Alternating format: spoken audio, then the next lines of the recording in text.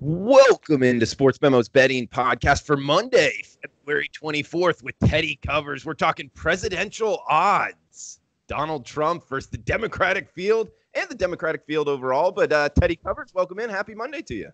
Hey, good to be here, Drew. I thought this was an interesting topic for our Monday show, and it changed things up a little bit.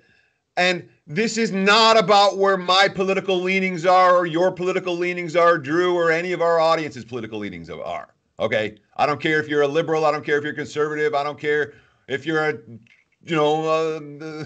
whichever side you like.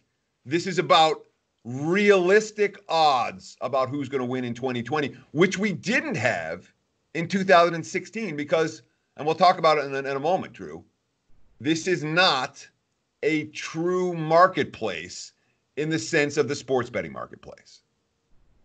In sports betting, all right, you might have opinions, you might have fandom. It's not a huge deal. Okay. The markets are going to move towards who they think are going to win the game or cover the spread or whatever. In political betting, all the bettors have opinions, political opinions. And as we saw in 2016, those who were involved in the markets tended to skew a little bit less conservative than the U.S. public as a whole. And that's why we saw, Trump as 8-1 dog to beat Hillary. It had to do with market inefficiency more than the fact that Trump pulled off this incredible upset. It was a huge upset, make no mistake about it. But those weren't true odds. Those were odds that were based on the political leanings of the people who were involved in the betting markets, which is very similar to the situation that we have for the 2020 election. The wise guys don't love Trump, and it shows in these odds. And Teddy, just to kind of recap here, we're going to be kind of quoting Bet Online odds here. So that's what we'll go off of. There are other lines out there, but I guess this is just kind of the most popular ones that we can go off of here, Teddy.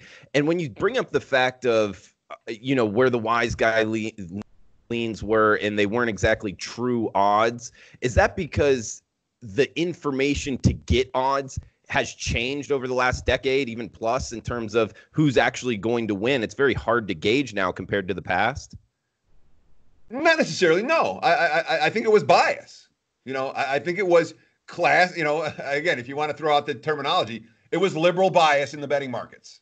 Okay, they couldn't conceive of enough people in the key states voting for Trump. They recognized that Trump was going to lose the popular vote. And the popular vote and the electoral college vote are two very different things. And when we talk about the odds here, the odds are very similar.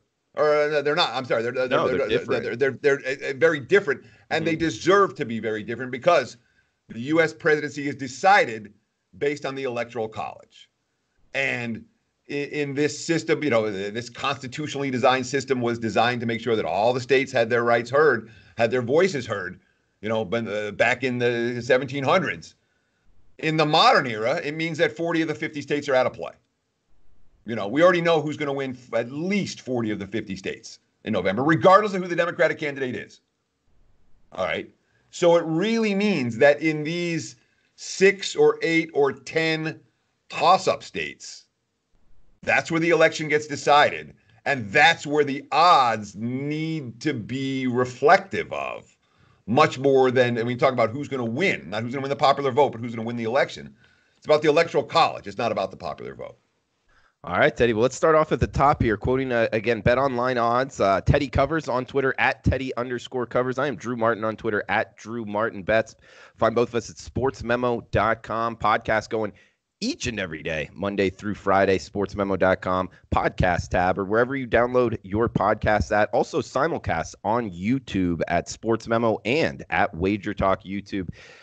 Teddy, top of the political card here, we got Donald Trump minus 175 versus the field, in quotations, any other candidate, plus 165. So we're seeing Donald Trump minus 175, field plus 165. Shout out to Bet Online, by the way. That's a pretty tight, that's kind of like a dime line there, minus 175. So, hats off to the bookmaker there. But Donald Trump minus 175, Field plus 165. What are your thoughts, Teddy? So I've done a bunch of research on the history of betting.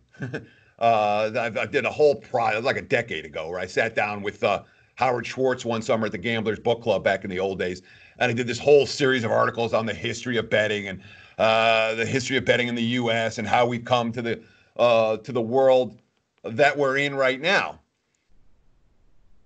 Betting on presidential elections is bigger historically than any other kind of betting. Okay, people love betting this stuff.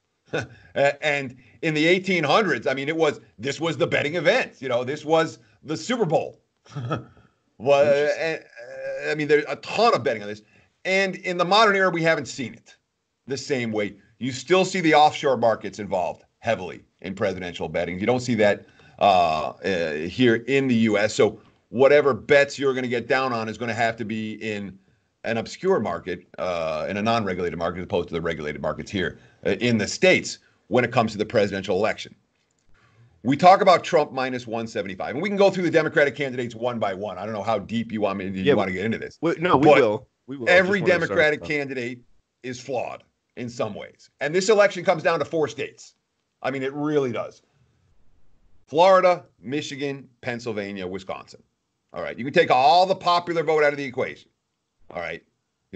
Whoever the Democratic nominee is going to win is going to win New York. They're going to win California. Whoever Trump is going to win the state that carry the South and carry the West. There's not a lot of states that are actually in play.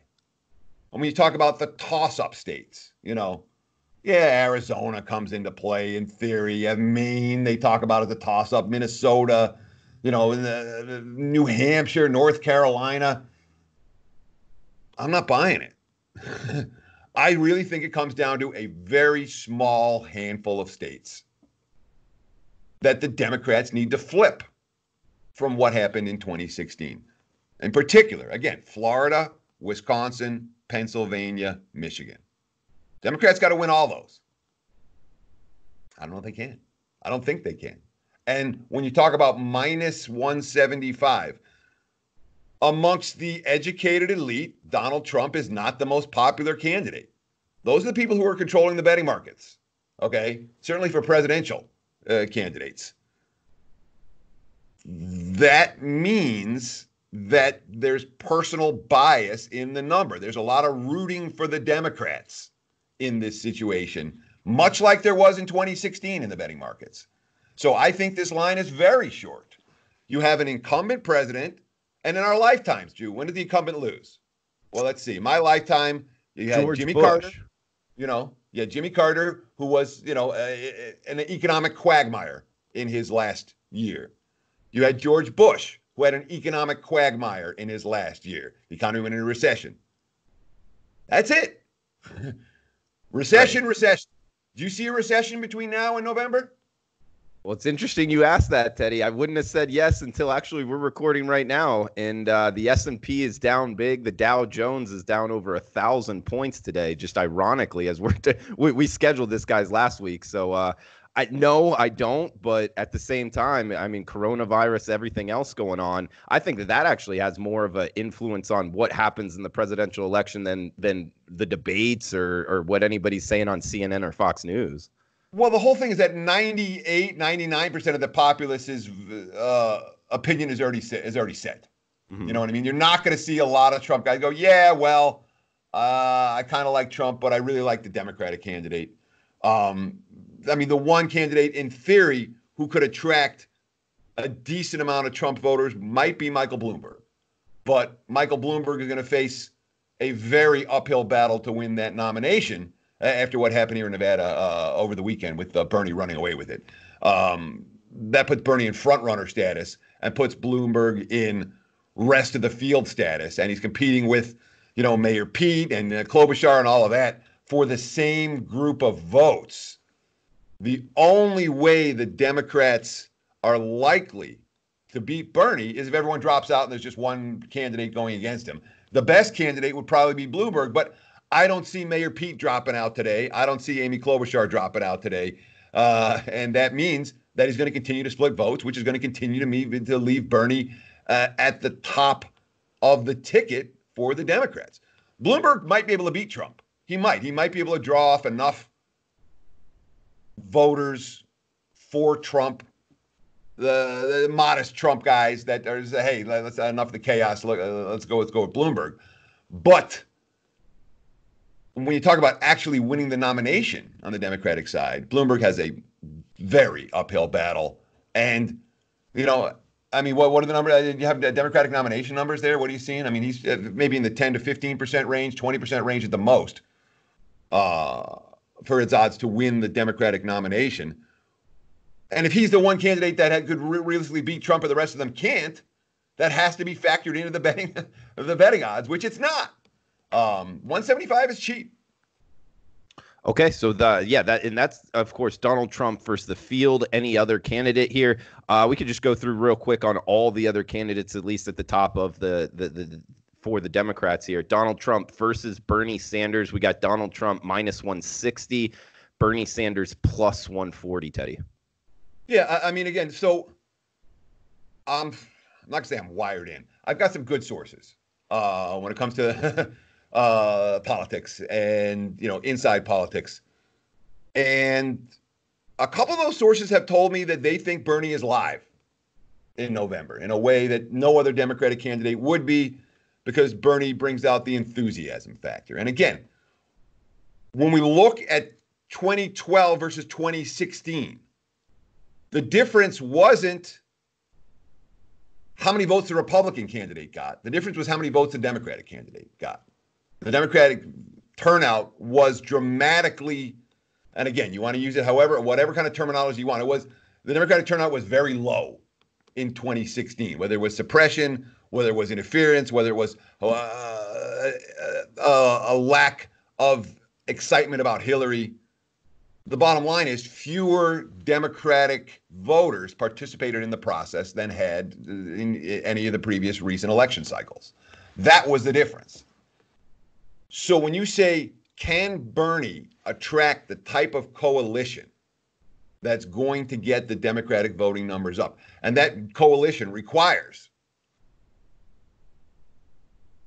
African Americans, Latinos, suburban women, white, blue collar white voters.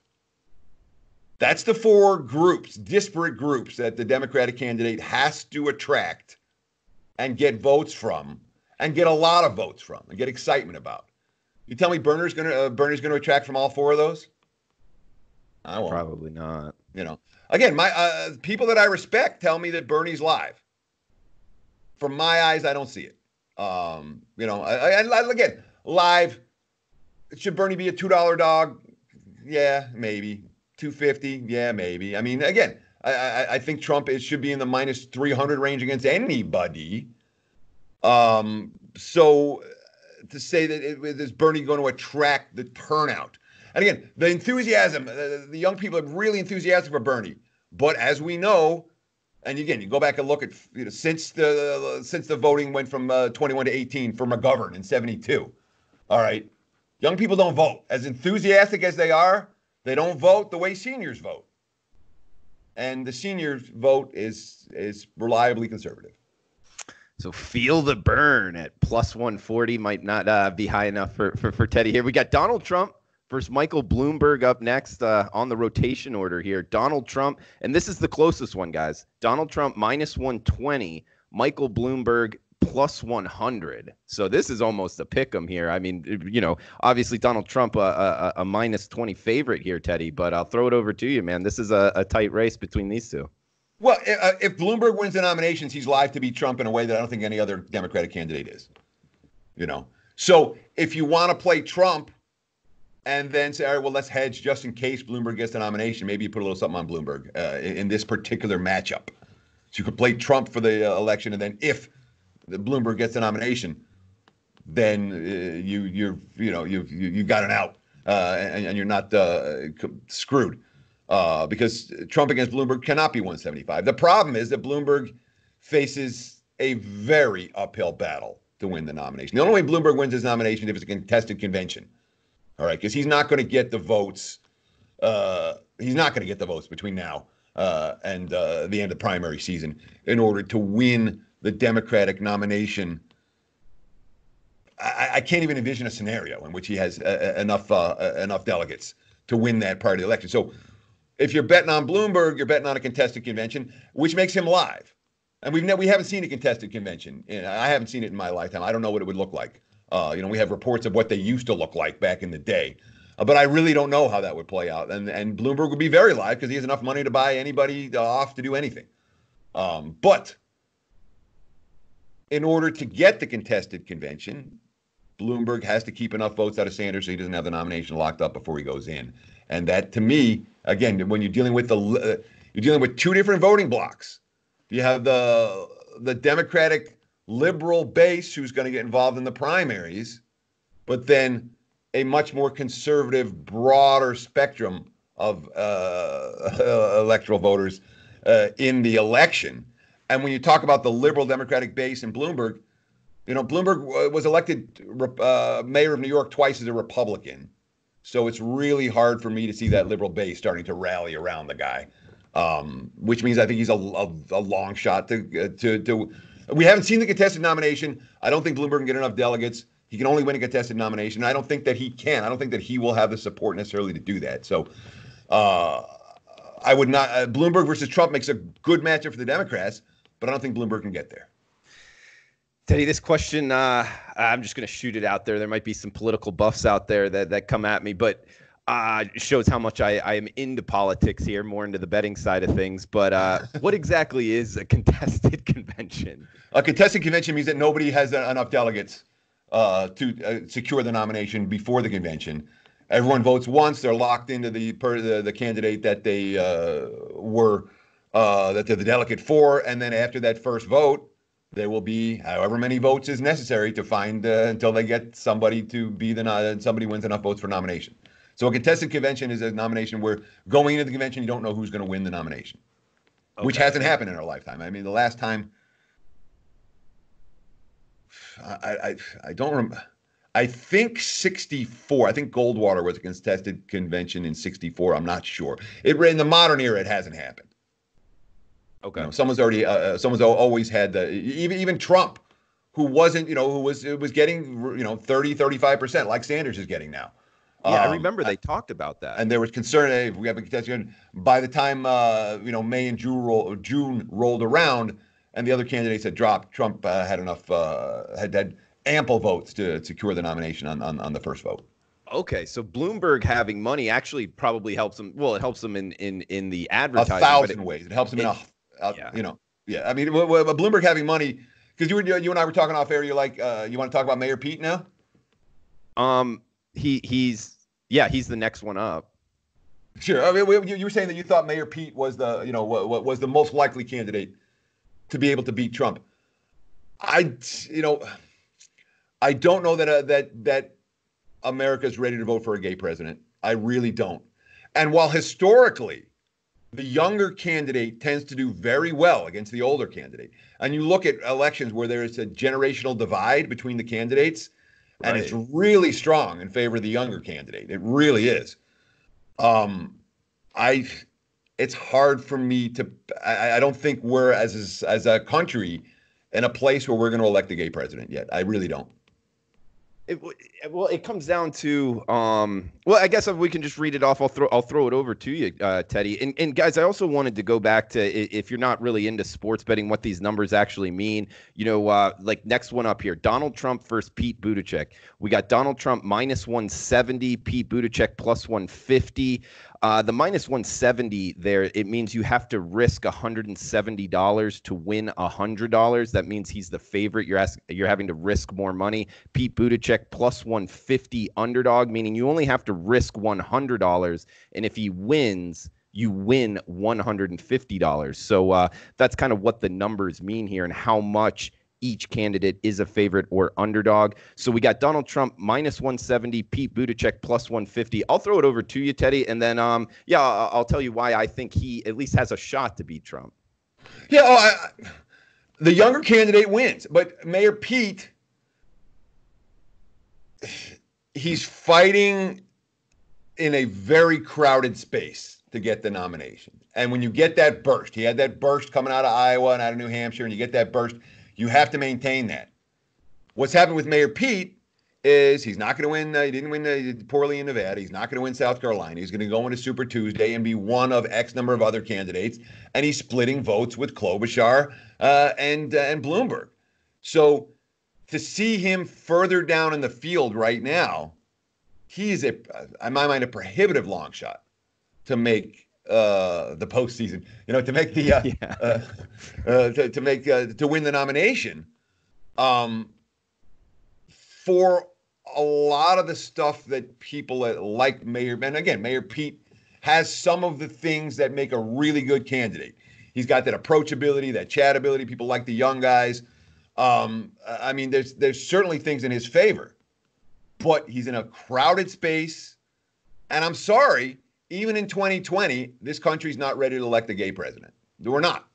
And I'm confident that would be, regardless of your personal opinions, I don't think the over 50 set's going to vote for a gay president. And that's going to, if Buttigieg is the nominee, Trump minus $3 is cheap, in my opinion.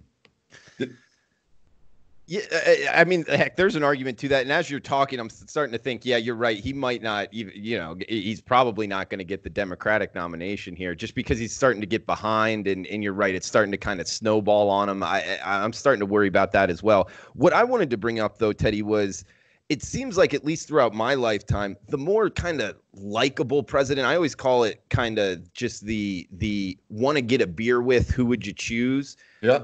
Up until, Trump versus Hillary, which I don't know if a lot of people would choose to get either. Just that it doesn't. I don't think Trump drinks, and I don't know if Hillary comes off that way. But before that, I feel like the president that, the beer factor, it won every single time throughout my lifetime, just kind of the likability factor. And he kind of comes off that way with the charisma and the talk and in that, whereas the other people in the race don't really catch me like that. And I feel like the American voter is more simplistic. You want to dig down deep on the news channels, but really, Obama won on hope and change. Trump won on make America great again. You put it on a poster, you put it on a hat. It's simple, and it's just likability, and that's who people vote for. That's why I think Mayor Pete has a shot. Obama won in 3 days. All right, that was a pick-em election. The economy melted down. John McCain just said, I'm going to go back to D.C., and the markets moved from Obama minus 120 to Obama minus 400 in 3 or 4 days. That was when what was the Wall Street firm collapsed. It was in September. Bear Stearns. No, it was Lehman, wasn't it? Lehman Brothers? Both of them did, yeah. Yeah. But it was in that 3-day stretch that Obama won the election. McCain, it wasn't a runaway from the get-go by any stretch of the imagination. That line was very close to pick 'em prior to McCain's misstep. When you talk about the beer factor, you tell me which Democratic candidate people are going to want to have a beer with more than Donald Trump. Donald Trump plays the everyman very, very well, despite his billionaire status. He plays that role very, very well. People like him. His voters like him in a way that we don't always see on either side of the aisle. The one candidate and Bush ended up losing the second against Clinton. But I mean, I didn't want to have a beer with Dukakis. Bush was not a guy that people wanted to have a beer with. Not that Dukakis was either, but that's the one that I could say maybe the younger guy lost, and the guy that you might want to have a beer with lost. But that's the only one that I can think of. Okay, I don't even really remember that one. I was going more off of like Clinton and then Bush and then Obama. But yeah, you got it right there, Teddy. We got a couple more here, Teddy. We can go off of Donald Trump versus Joe Biden here. Donald Trump minus 160, Joe Biden plus 140. So that's an interesting one, amongst the group, because Biden doesn't attract the liberal base, but Biden's name recognition is enormous. And by the fact that one of the things that candidates struggle with, even Dukakis is a great example where nobody knew him until the year that he's running for president. And sometimes it works where you're an outsider that people don't know of on a national level can come in. I mean, Bill Clinton's the one example where he went from a regional character to a national character and won the election in a relatively short order. But that's not necessarily the MO for the way these contests are working. So Biden's got the name recognition in a real way, and he has intrinsic built-in support. But Biden brings no passion for the young. The younger voter has no passion for Joe Biden, and for the Democrats to actually win, they're going to need young passion. They're going to need an urban turnout, and they're going to need a suburban turnout. And again, I don't see Biden providing at least one of those three. Could he beat Trump? Yeah, in theory he could. But honestly, I think that's a matchup that works well in Trump's favor. I do not think Biden would perform well against Trump on the debate stage. And I think that many look at the economy now and remember back to the economy in the Obama era. I don't know that Biden's going to get the love. At minus 160, again, Biden has looked very vulnerable throughout this process. He looked old. That's what I mean. I remember seeing Biden in person in like 1986, and he was young and dynamic. I'm like, yeah, this guy can talk. He's good. He's been around a long time. I don't think that works in his favor in this. And Biden, the mainstream media's love this Biden thing, and then Biden's a guy, and I don't think he would draw, and I don't think he's the best Democratic candidate to beat Trump. And I at minus 160, I can only lay Trump in that price.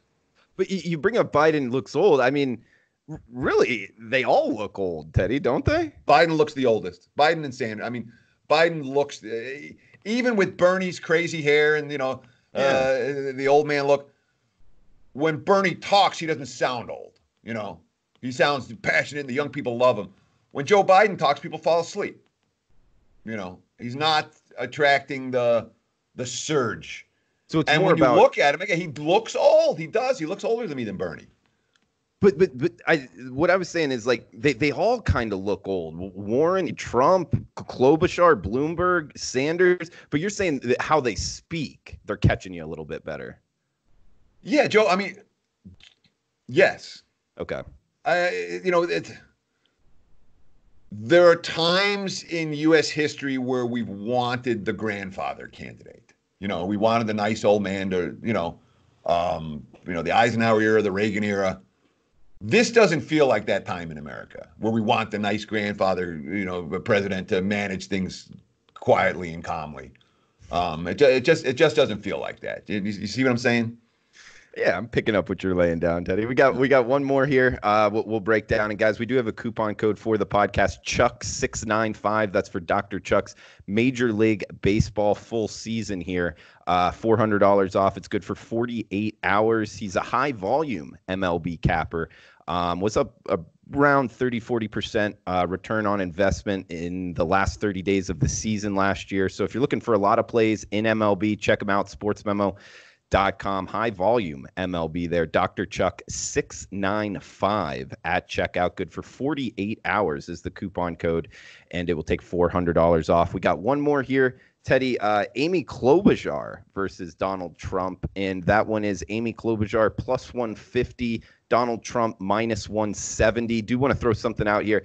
I don't think, and this is where I would go in and bet this. I haven't bet anybody, but I don't think she can beat Donald Trump on the debate stage. And that's the same thing why I don't think Bloomberg can win either, because I think Trump will beat both of these two just debating. He's better at doing that. And I don't think she's good enough on the debate stage. I don't think she can win.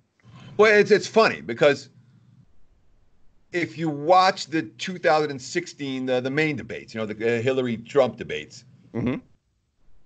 Who won based entirely on your political persuasion.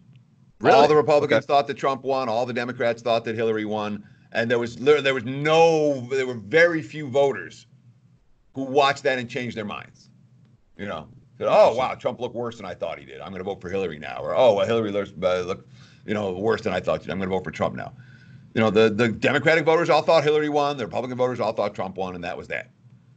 I'm with you on Klobuchar having a lot of difficulties against Trump in a lot of different ways, but Klobuchar is not winning the nomination. It's irrelevant. If you want to give your money to the books so that they hold it for a couple of months and refund it, this is your butt to make. Because Klobuchar is not winning this nomination. There's not a scenario that I can picture that puts Amy Klobuchar with the votes to win the nomination. I mean, is there anything you can picture? No, I think it would be tough just because like I've never really heard of her, and on the debate stage she doesn't like kind of take over like I'm saying. So I kind of agree with you. It's kind of tough to catch people's eyes. And also Teddy, I'm not seeing Elizabeth Warren on here. Do you know why she's not on? Did she drop out or? No, she hasn't dropped out yet. But Elizabeth Warren's time is running thin. Okay. I mean, it was Elizabeth versus Bernie for the left, and Bernie's won that. Now the scenario here again. Any Democrat that thinks they have a chance at a contested convention may stay in the race longer. I wouldn't be surprised if Elizabeth Warren stays in this race for a while, because in theory, she could be live at a contested convention. And when the voters didn't want to go for Bernie, let's go for someone else to the left. And here's Liz Warren as a possibility. But how realistic is that? I don't know. Liz Warren is no. Klobuchar and Warren have no chance, in my opinion, to win the Democratic nomination. It's tough for a woman. It's tougher for a woman than it is for a man. Teddy, last one I wanted to kind of bring up here is the popular vote. You can bet on that as well. We got Donald Trump versus the field. And this is interesting because Donald Trump was a favorite in all of the matchups here. But talking about the popular vote, guys, Donald Trump plus 155 underdog, in the field minus 175. So all of a sudden he becomes an underdog in terms of the popular vote, Teddy. Well, yeah. I mean, he lost the popular vote by, 3 million in the first meeting between Trump and the Democrats. And when you when you look at the big population states, your California is going to go what? 3-1 for the Democrat. Okay. I don't know. New York's going to go through, heavily for the Democrat. Jersey, the states with the population base, the biggest population base, Illinois, they tend to vote Democrat and vote Democrat strongly. The states where the Republicans have an edge, Texas, certainly stands out. Georgia, Florida's a contested state, I would say, but it's certainly been a Republican state. Arizona's been a Republican state. These are not states where the Republicans are going to win 70-30, like the Democrats are going to win those in California and New York and all of those. So from a popular vote standpoint, the Democratic candidate already has an edge. That said, that's not a bet I want to make until I know who the Democratic candidate is. Because a lot of this election is going to be, in terms of margins and that sort of thing, it has everything to do with turnout. Turnout has everything to do with enthusiasm and voter suppression. And we need to know if the candidate is going to be someone who Democrats are actually enthused about, or if it's, we just got this guy because maybe he can beat Trump. And then we don't have the level of enthusiasm that perhaps they might need to get the popular vote turnout. Like a Bloomberg might be a classic example, where Bloomberg probably helps the Democrats from an electoral standpoint. I don't know that he helps them from a win the popular vote standpoint. Good point. Does that make sense? Yeah, it makes total sense. So that's not a bet I would make until I knew the Democratic nominee. No. Okay. The better bet to me right now is Trump to win. Teddy Covers, a man of many talents. He's red hot right now, 11-2, 85% all sports last 6 days. College hoops heating up as well. Guys, check him out, sportsmemo.com. It's $9 Monday. He's got a play up there, West Coast Wipeouts. So late night start here on sportsmemo.com, discounted to just $9. All plays discounted to just $9 at sportsmemo.com. We also got the coupon for the podcast, Chuck 695 at checkout for Dr. Chuck's full MLB season. If you're looking for a high volume MLB handicapper, he's probably your guy. Chuck695 at checkout for $400 off his full season MLB package. Teddy, you want to throw anything else out before we shut this down? I don't know. It was it was an interesting discussion. This is the first political podcast I've ever done. And no, that's not, honestly, you talk about me, I'm incredibly boring, Drew. My only hobby is this politics stuff. That's all. Okay. But I am interested in it. It fascinates me. It always has. And the horse race element of it and the betting element of it fascinates me as well. And that's why I appreciate you giving me the time to do this podcast. We'll do another one, hopefully, at some point before the general election. We talked last week, and I didn't have a coupon code for you guys. I didn't have the code. And again, one of the things that we're thinking about for next football season, and it's just thinking about how to do it properly. I want to be able to get people plays as I'm making them. So the concept was I'm going to make the bet, I'm going to screenshot it, I'm going to tweet it to everybody. We're looking to put some type of service like that for people together. If you're interested, this is just an interest list. But if you're interested, please text TC, Teddy Covers, TC, to 33222. That's all you got to do. Just text TC to 33222. When we figure out what we're going to do, we'll contact you. And hopefully it'll be something you're interested in. So thank you. And that's all I have to say for today. All right, guys. Said I'm running good. I was 11-0 going into yesterday. I'm still mad about yesterday. But it's good to have a little hot streak going. It's time. And let's see if we can keep it rolling. Yeah, check them out, sportsmemo.com, guys. $9 Monday. Let us also know in the comments on Twitter at Teddy_covers, at Drew Martin Bets, if you like the podcast, what you think we need to change for last time, and if we should do another presidential odds podcast in the future. But guys, best of luck with your bets. We'll be back tomorrow with Andrew McGinnis talking NHL handicapping. So best of luck with your bets, guys.